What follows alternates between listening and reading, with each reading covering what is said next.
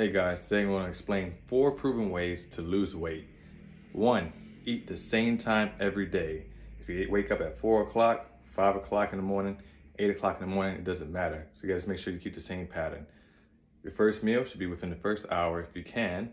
Then after that, eat every 3 hours after that. Or even if you eat twice a day, just make sure it's the same exact time every day with a proper portion. Make sure it fills you up until your next meal.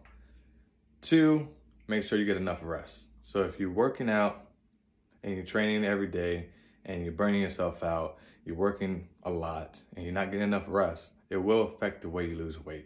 So make sure if you rest, same thing as eating on time, same time.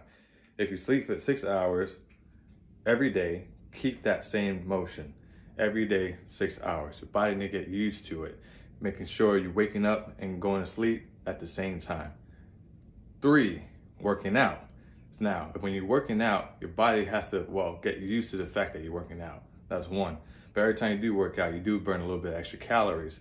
So your resting heart rate, which is your BMR, what you burn throughout the day, it accumulates. So if you burn about 1,500 calories a day, working out will help you burn about 1,800 calories a day.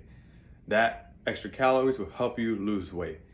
And 4, the final one, make sure you're not stressing too much.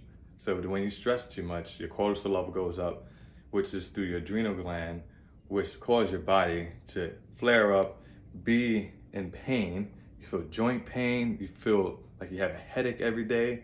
It actually demotivates you. So if you're demotivated and you're stressed out, your cortisol level's up, you gain actually more belly fat in the center of your stomach, of course, and you become less motivated to keep on doing what you need to do to lose weight. If you do stick to these 4 things, you lose weight in 6 weeks and be a happy camper.